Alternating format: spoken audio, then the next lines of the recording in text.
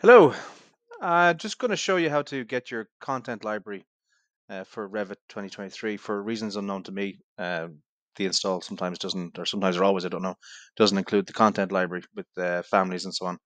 So when you go to place a window family and you go load a family, there's nothing there, and the file path is empty and so on. Okay, very quickly, this is reasonably straightforward. Probably the quickest thing to do is just do a Google search for Revit 2023 or whatever you're working on, content library. Okay, simple as first result there. Okay, so we get a list of content libraries by region and language and so on. Okay, now I'm making this video from Ireland and my class is in Ireland, so we're going to scroll down. Ours is the UK library, uh, which, well, that's another issue. It should be an Irish library, but it's a UK library. Anyway, it's 2023 UK English content for Revit. Download the file. Now, I've been asked this question. People have done this and then they can't find the file that they downloaded because they go into downloads, it's not there. If you've downloaded something from your browser previously into a different folder, it's going to be in that folder. Okay, if you didn't change the destination folder here. Okay, now if you can't find it after downloading it, you know you've downloaded it and you can't find it. Usually there's a little option to access it on your the bottom of your screen on your browser. But if you can't find it anyway, simply just go to download it again and have a check and see what folder pops up here. Okay, and that's where it is. It'll be in that folder. Okay, escape.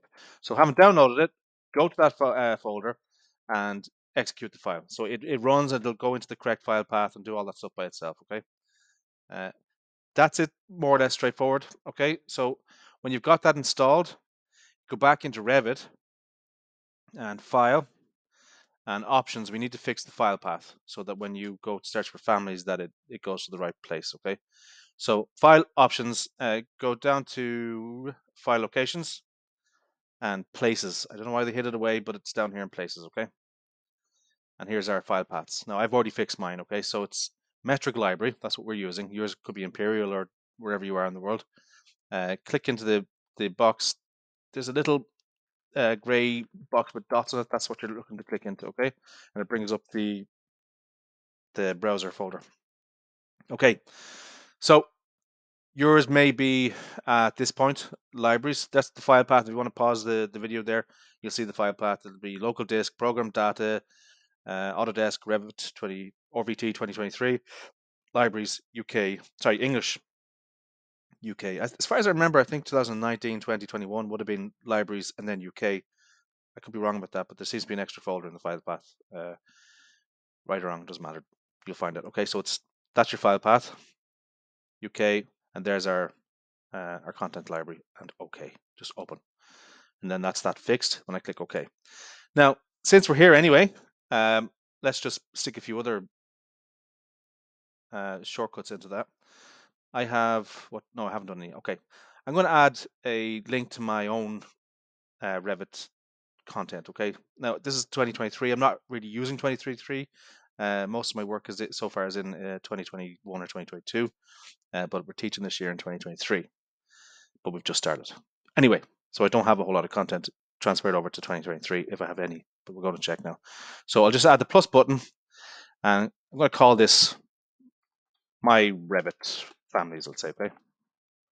Okay, and do the same thing, file path, and we're in Dropbox. It's a good idea to keep it in a cloud system, be that Dropbox, Google, Amazon Workdocs, OneDrive. There's probably any number of them. Okay, so TGAT, that's me. Where is it? Revit families.